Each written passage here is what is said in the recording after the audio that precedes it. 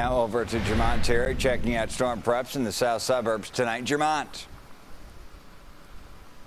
Hey Brad, I'm in South Suburban Country Club Hills, right off I-57 here at 167th Street. Now the streets are just wet from all that rain that's been falling throughout the day and well into the night, but many people are waiting to see when it will change over and what time it will change over to snow. Nobody is more anxious than those who make money in this weather. We're talking snow plow companies. Now over at Ron's Landscaping and Snow Plowing, the owner has pulled out the blades as he prepares for a busy night and possibly a busy 24 hours. The cargo bed is loaded with bags of salt. We called owner Ron McDowell checking his brakes on one of his trucks. McDowell has been clearing snow in the south suburbs since the mid-'80s, so he's seen his fair share of Chicago blizzards. So tonight, he's simply watching the radar.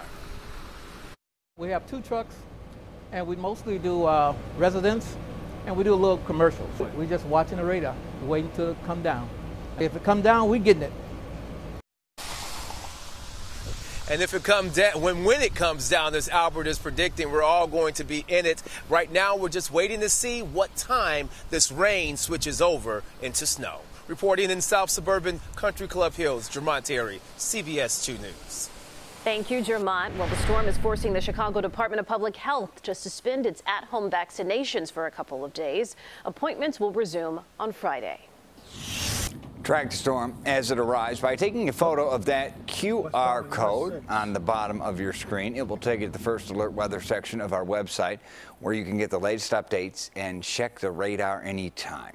And our CBS 2 morning team will start 30 minutes early tomorrow to help you navigate your commute. Join us anytime after 4 a.m.